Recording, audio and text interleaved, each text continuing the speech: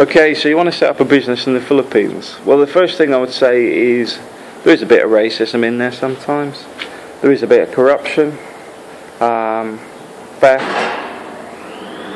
I'll give some examples. I set up a call centre, not a call centre, before I set up an internet cafe years ago.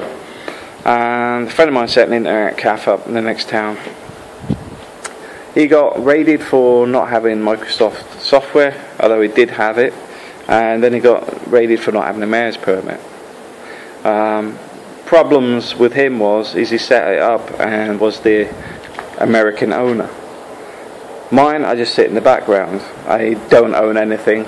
I make fun things, but I'm not actually physically putting myself out there to say I'm the owner. You look at me.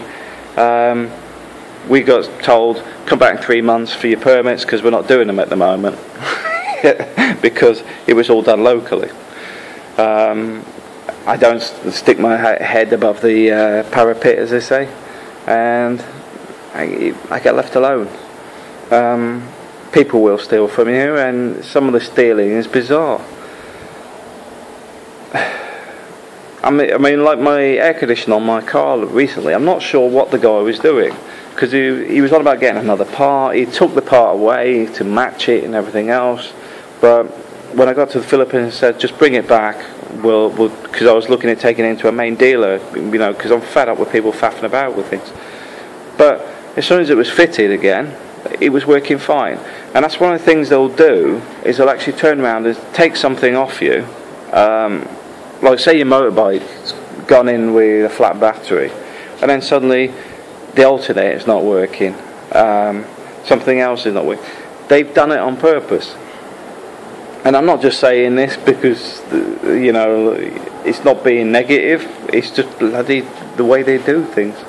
It's why a friend of mine runs jeepneys and taxis, and what he does is every part on his vehicle is actually marked, even the tyres, so he knows that the tyres have been taken off, because people will swap things on purpose. So you've got the same car, which is very likely in the Philippines, because a lot of people buy ex-taxis in the first place. So you've got your taxi, which is not your car, and you also work and drive a taxi. Your alternator goes in your car, so you just swap them over. Then you go into work and say, oh, my battery's not charging. They do it.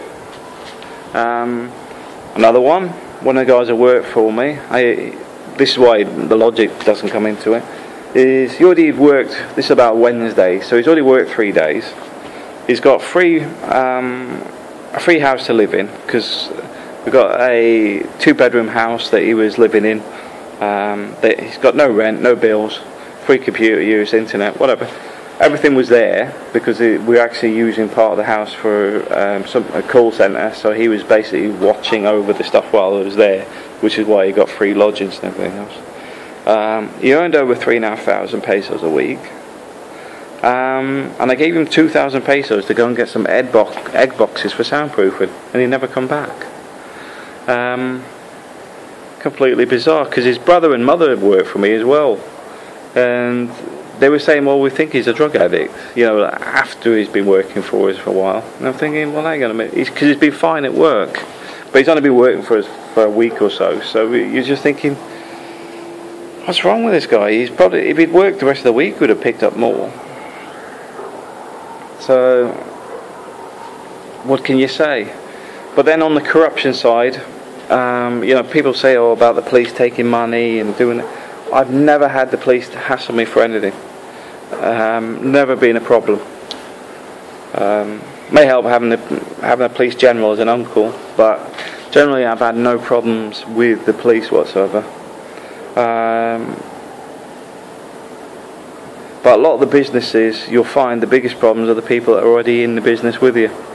And competitors, a lot of the businesses don't actually make a lot of money to start with. Because of the way the Philippines is set up, you've got people like San Miguel that control so much of the resources in the country that it's very difficult to find something that makes a good profit.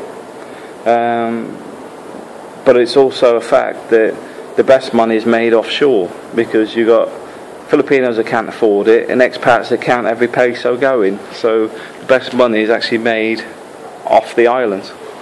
Right, thanks for watching.